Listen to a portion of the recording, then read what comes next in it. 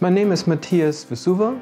I'm a visiting professor at PhenoRob, and of course as a visiting professor I come from somewhere, and I used to work in Japan for 18 years at an institute called the Japan International Research Center for Agricultural Sciences, and we were doing research for development. So for the last 10 years or so I think I've worked mostly in Africa, trying to improve rice varieties, making them more nutrient efficient and less reliant on fertilizer. Now I'm here in PhenoRob in the Institute of Plant Nutrition.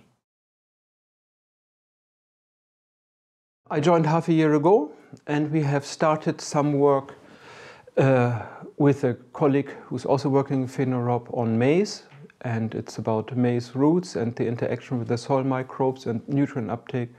And I'll work with him closely and probably will be more interested, or my part will be more on the root structure and root architecture and how that could help in nutrient and water uptake. Then I have a PhD student who's working on rice roots and the lateral roots. Again, it's about what kind of lateral root configuration is ideal for nutrient uptake and water uptake.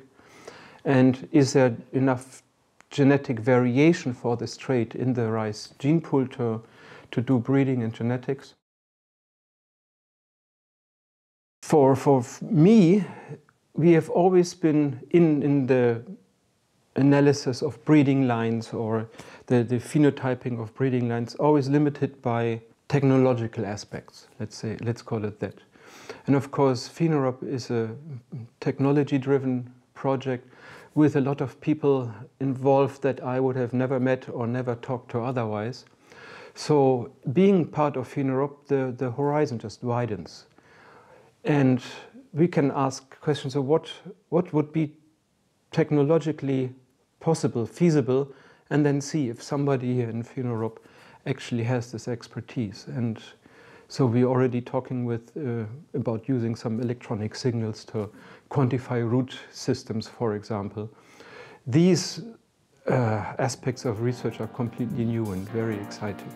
So this broad variety of expertises here is really fantastic.